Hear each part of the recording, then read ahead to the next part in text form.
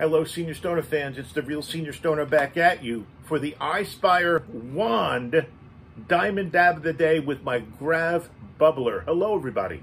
Today is Sunday. Thanks for joining me. As always, if you enjoyed today's video, you know what to do. Send a subscription, add to the family. Going to be 20,000 soon. Send a like, and I respond to all those comments. Let's get started on today's topic. Today's topic is how can we decrease our suffering in life? That's right. The world is full of suffering. But you know what? It's also full of people overcoming it. For many years, I really didn't understand pain and suffering. I thought they were different. But you know what? They're really wrapped together, unfortunately. The nature of suffering. Because when you go back to painful episodes in your life, either losing people that were dear to you or having horrible things happen, in each of those experiences, there's immediate horrible pain, like a knife cutting through your heart, through your brain, through your emotions, and frankly, closing in the heels, tight response behind physical pain and emotional grief comes something else. It feels real, you almost can hold it. Suffering. Suffering, unfortunately, is like putting butter on top of whipped cream. I know, right? It's the extra that our mind adds to painful situations.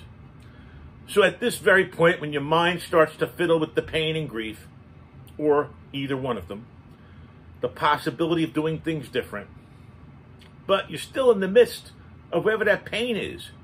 And you know what?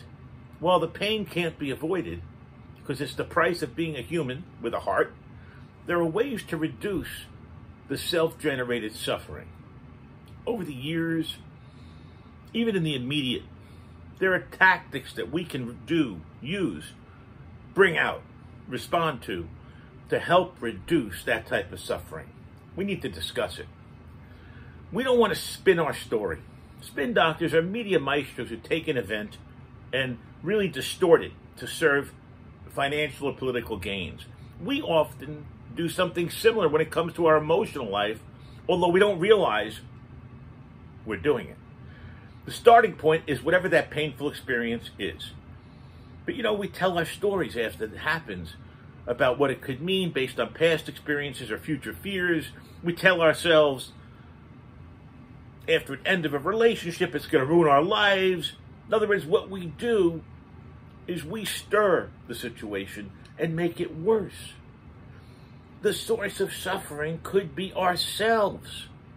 So we need to practice noticing our thoughts and our feelings and stopping ourselves, catching ourselves, creating a story on top of a story on top of a story.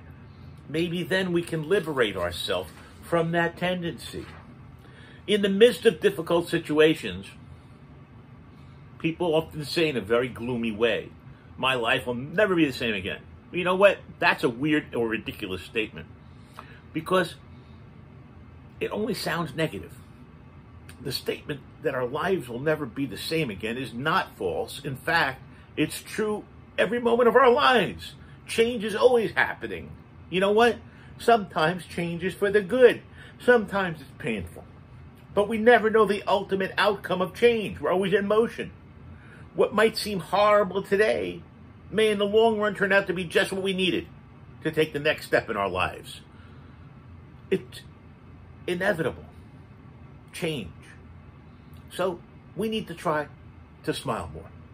Something as simple as finding a smile that's inside of us, even when life hurts, can help us access that deep well of joy. It may feel forced at first, but when it happens, watch your state of mind when you practice smiling and notice how people react differently to you when you're smiling at them. This kind of positive feedback loops. Yes, it makes a big difference in overcoming our suffering rather than being entrenched in it.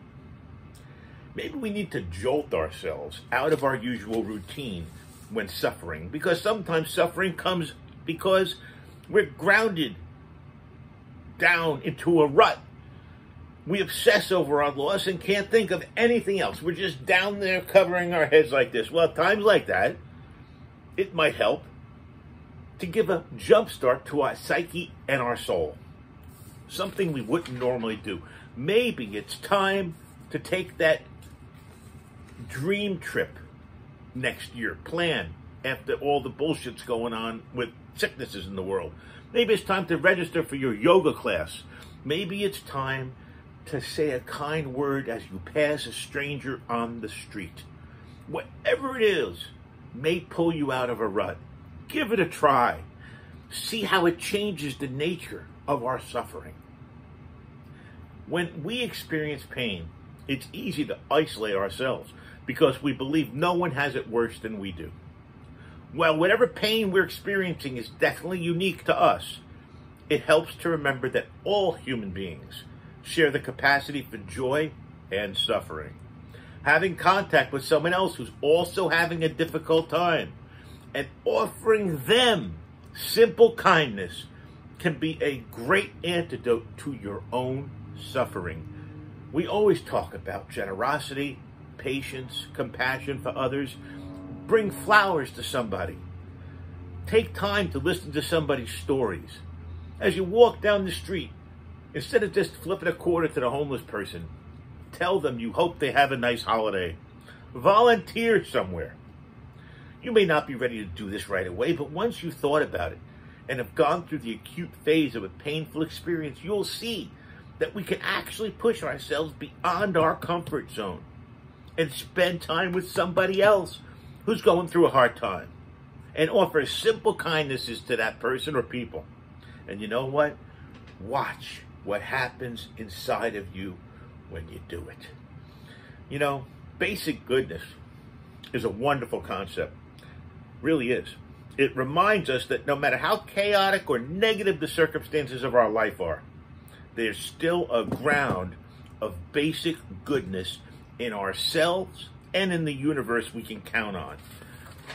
If we're willing to take an unbiased look, we will find that in spite of all of our problems and confusion, all our emotional and psychological ups and downs, that there is something basically good about our existence as human beings. When you're in the midst of deep pain, you got to allow yourself to touch that truth, or at least the possibility that it's true. You can do it in a very simple way. Just walk outside and appreciate the sun or the rain in your face. Take a sip of cool, fresh water. Any of those actions can help remind us in a multitude of ways that the world still supports us. The basic truth is deeply healing and deeply reassuring. It is good, if not great, to remember that while there is self-generated suffering, as I've discussed, there's also self-generated happiness. We need to make some. We need to self-generate the happiness because you know what? Suffering. Who wants to suffer? The unfortunate part of it is everybody suffers at some point in their life. The key, the true key, is how you come out of it. That's right. I can't stop the suffering. It's a human thing. Unfortunately, we're all going to experience some type of suffering. But you know what we don't have to experience? We don't have to experience that suffering alone. And we don't have to experience that suffering forever. We now have tactics that we can use to minimize our suffering. It's an amazing thing. Here we go with our wand. We're going in at a high temperature, 500 degrees. Let's see that vapor rise and take our bubble hit. Remember, everybody, if you enjoyed this video about how to minimize our suffering, let's get the channel to 20,000. Please subscribe. This has been The Real Senior Stoner. Have a wonderful rest of your day, everybody. And let's stop the suffering, at least minimize it. Cheers.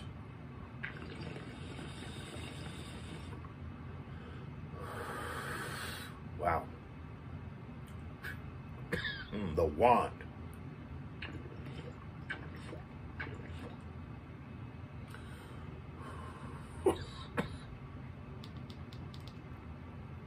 Thanks for joining me, everybody. Have a great day. This has been the Real Senior Stoner, trying to help us suffer less in life. Cheers.